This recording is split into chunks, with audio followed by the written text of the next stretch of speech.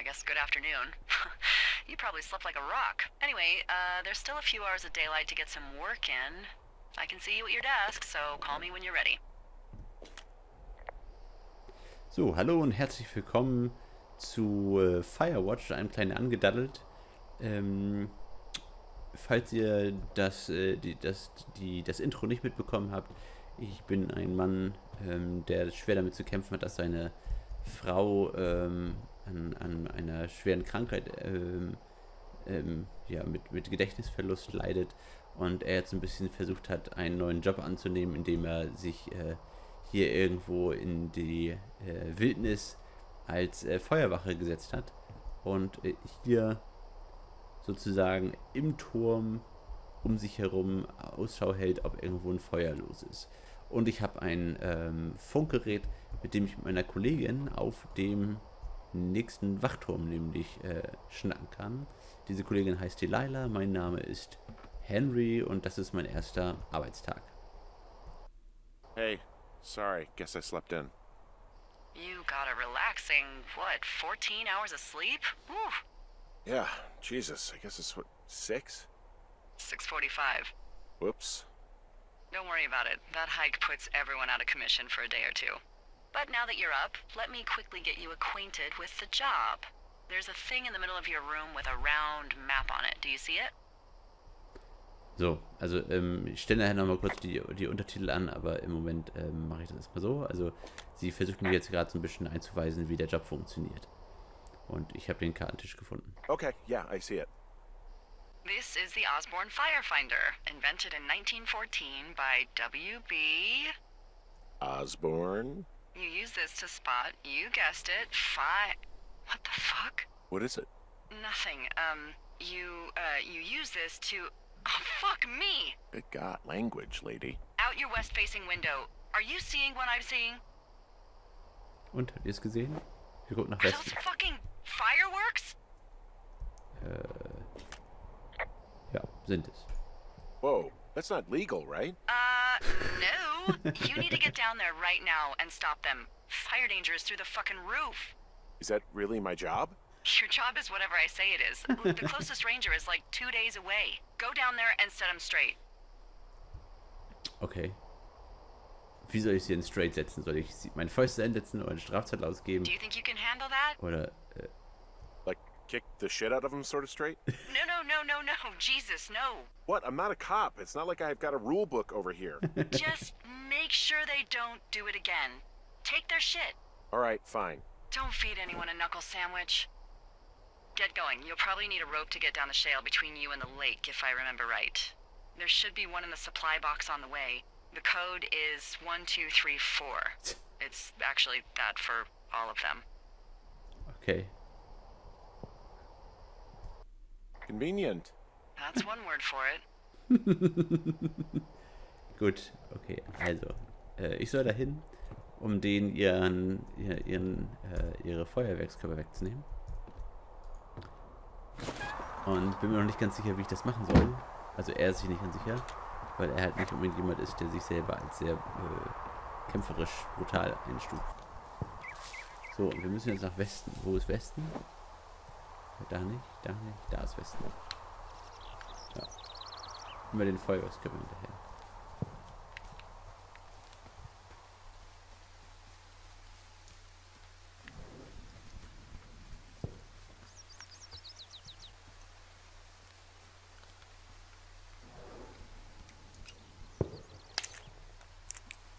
Okay.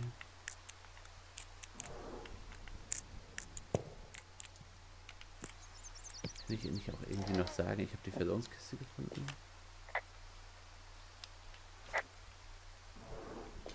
Aha, ja, ich habe das Seil gefunden. I tracked down that rope. It was right where you said. Great. So you should be set to get down to the lake. Ist noch eine Nachricht drin? Hey, I found a note to a guy named Ron from some guy Dave. That's probably Dave Gaskell. He's completely nuts. Is that right? Harmless, but yeah, one of those, you know, fall off the grid and eat ants for a week type. Totally fucking cuckoo. Which is kind of what the job attracts. Okay, gut. Also, schauen wir mal. Wie kriege ich das Ding jetzt hier gelesen? Nee, nicht wegwerfen. Oh, ich will es lesen. Hab ich jetzt eingesammelt? Okay, den will ich nicht. Klar, ist jetzt Zelle. Lassen wir so noch ein bisschen mehr Feuerwerk machen. Lesen. Hier Witzbeutel. Aufbewahren. Da. Der Typ ist nicht klar. Hiron, der Typ ist nicht klar gekommen. Also habe ich seinen Turm abgeriegelt und ein paar Sachen in die Kiste getan. Ich habe auch einen dieser Riegel gefunden, die du magst. Ich wandere jetzt zum Park, aber wir sollten uns voll laufen lassen, wenn ich wieder da bin, Dave. Okay, anscheinend irgendwie 2 Firefighter-Kollegen. Wir nehmen den mal mit. Vielleicht ergibt sich später noch was dazu. Müsli-Riegel. Yummy. Untersuchen. People just stuff these things with old food? That's how you get bears. Those boxes are bear-proof. I wouldn't worry about it. Essen wir ihn mal. So, und auf den Karten kann ich jetzt noch bestimmte Punkte wie neue Versorgungskisten sonst irgendwas finden. Den mache ich jetzt wieder dicht. Lustigerweise kann ich anscheinend nicht das Schloss wieder zumachen. Aber ist ja auch nichts Wertvolles mehr drinne. So. Ich weiß jetzt gar nicht, wo ich lang muss. Aber vom Klang her ist das hier die richtige Richtung.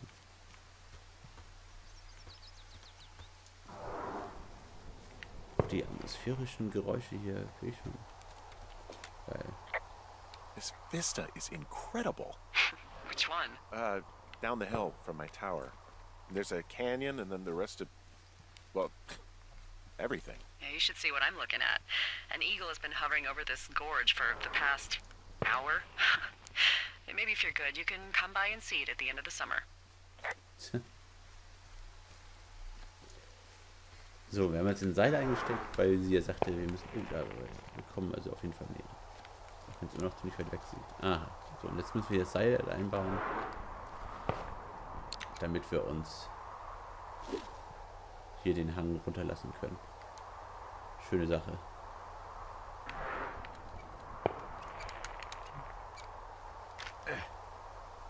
Okay. Wundervoll. Oh, das ja ganz gut. No, no, Doch no!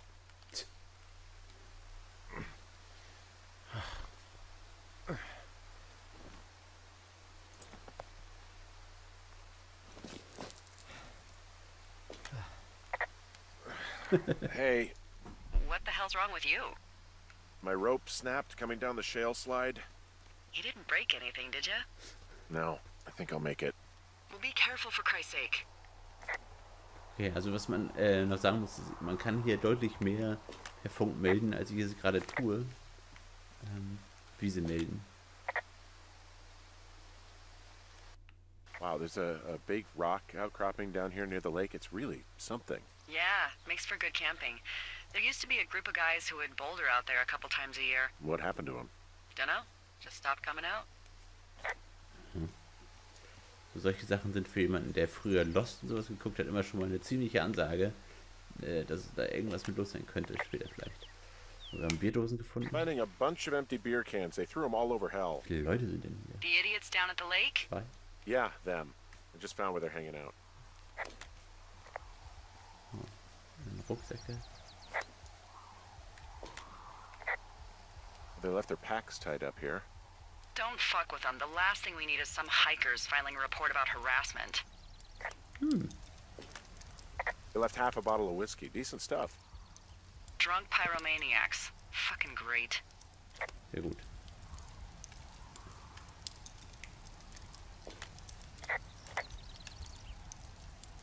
Ja, mit. Oh, ich habe mal gebraucht. Oh, look, they decided to have a campfire, too. You know, they color-coded the fire danger signs in case people were illiterate. But I guess that doesn't take into account just plain stupid, does it? Found the fireworks. They didn't even try to hide them. Well, confiscate them. Konfiszieren ist ja auch geil. Ja, würde ich gerne. Aber, oh, die ist noch geschlossen. Aufräumen. So würde ich es auch nennen. Wahrscheinlich gibt es ja irgendwelche Bonuspunkte, wenn man die ganzen Dinger wegräumt, aber das können die ruhig machen. Die haben den Dreck auch hergemacht. Oha. Ist das, was ich... Ja, ist es. I found a bra. A nudie pyromaniac. Remain professional. There are, panties? There are what? I don't want to say that word again. Why, 'cause you're 12?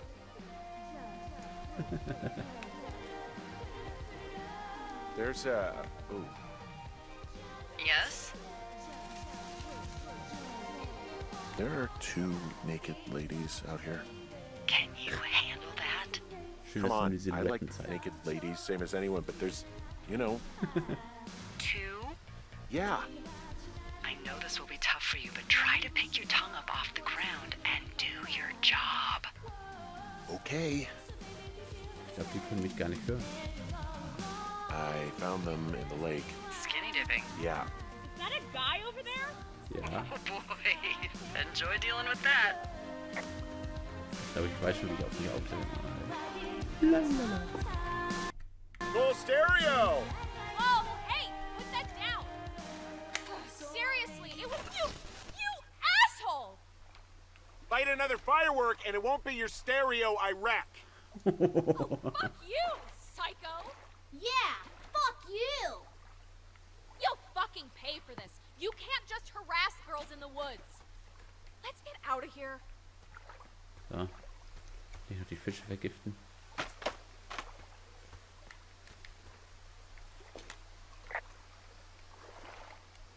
Okay, kann gar noch nichts melden.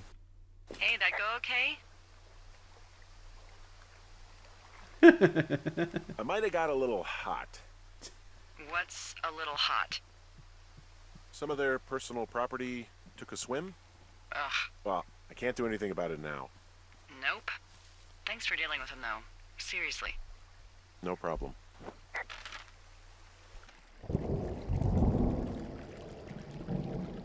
I got hit by lightning when I was 9 years old, so I'm safe. It's not gonna strike twice and all that. Well, there was an old lookout named Roy Sullivan who got hit by lightning 7 times. I don't like the sound of that. Yeah, well, if it makes you feel any better, it wasn't what killed him. What killed him? Suicide. Would you believe? Yippie. Okay, aber sind wir an einer Kiste dran.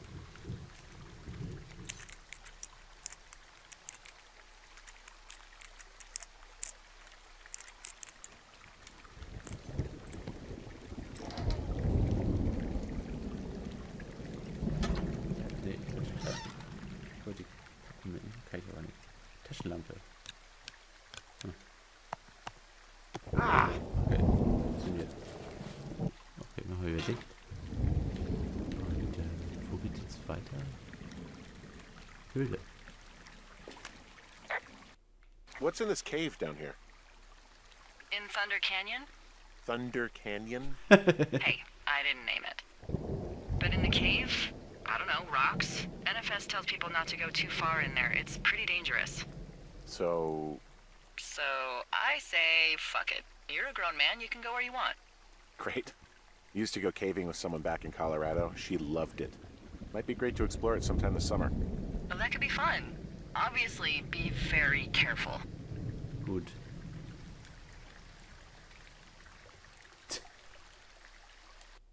It doesn't seem that dangerous. Whoa, whoa! Oh, no! Henry! Seriously, it's completely fine in here. God damn it.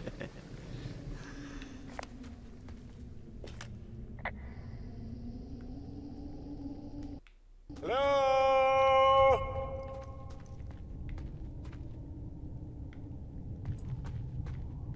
Okay.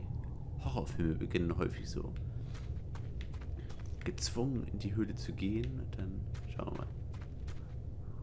Tor zur Höhle 452. This cave is gated off. It's to stop spelunkers from dying without getting the keys from the Forest Service office first. Makes sense. Although Debbie says she lost them like 3 years ago, so maybe its mysteries are locked away for good. Ah, damn. Yeah, but maybe you can find another one to get your caving kicks in. Oh, this one's so close to home and convenient, though. Oh, sorry, Hank. Da geht's weiter. Ist das Licht? In die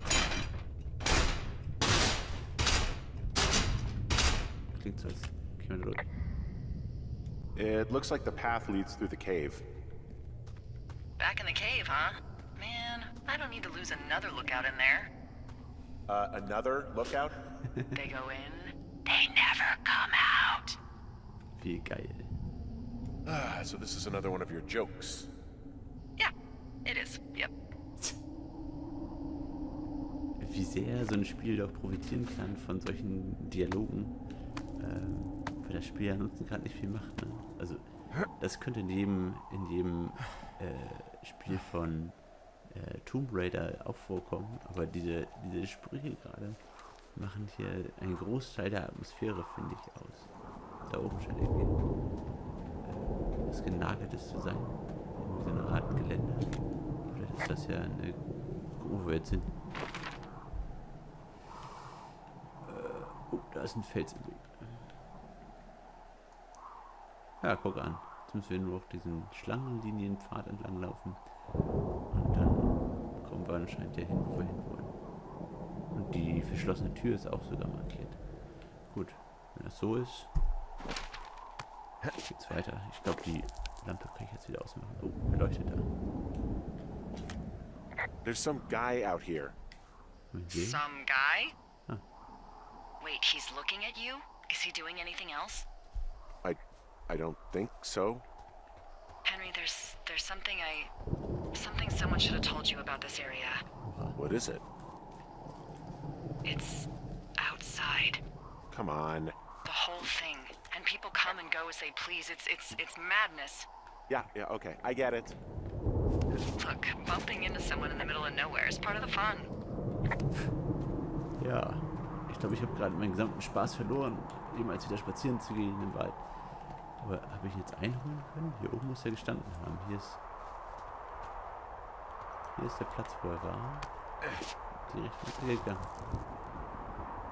Dass mir gleich irgendwo einer von der Seite einen Schlag auf den Kopf gibt, dann bei lebendigem Leibe gefressen werde.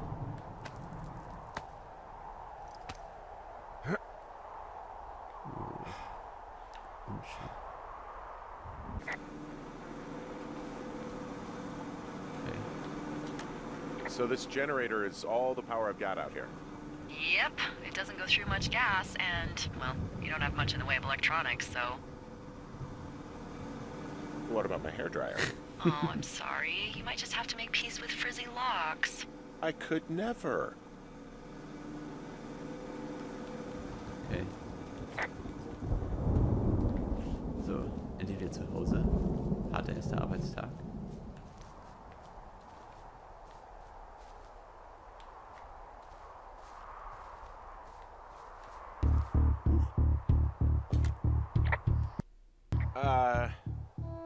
What can I do for you? Well, my typewriter is on the ground outside of my tower. You right? Yeah, look, the wind? No. How the hell did... You should get inside. Fuck me. Na gut, ich habe einen Typewriter in der Hand, den ich auf Leute werfen kann.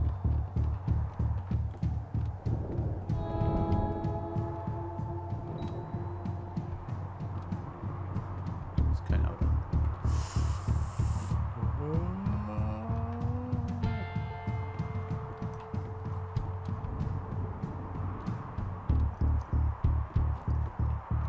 Die Musik ist schon geil.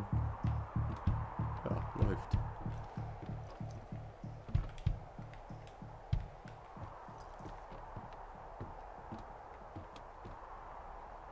Kann ich das jetzt melden oder nicht?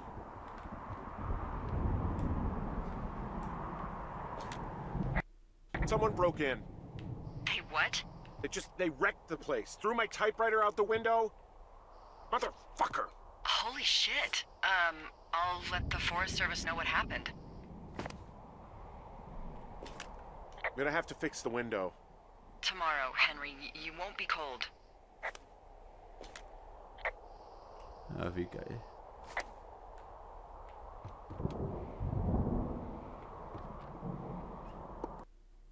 I put in a call.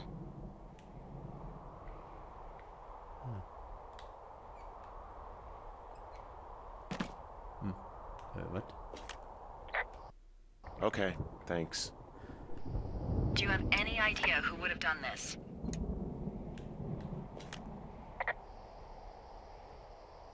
Maybe that guy I saw in the canyon, but I don't know why the fuck he'd want to mess with my stuff. Well, I'll have the Rangers keep an eye out for a man hiking on his own and question him if they find him. I can't believe someone would do this. I worry about bears and fires, and that's about it, and now I've got to worry about some deranged hiker going after lookouts? Great. Okay, in the morning I'm gonna call my friend Patty, who works the desk down in Cody. They keep a list of everyone who's officially been in and out of the trailhead since, I don't know, forever, and see if we can get a list of names. We won't get much, but at least if anything else happens, we can refer to it and see if anything comes up. Thanks. I need you to feel safe out here.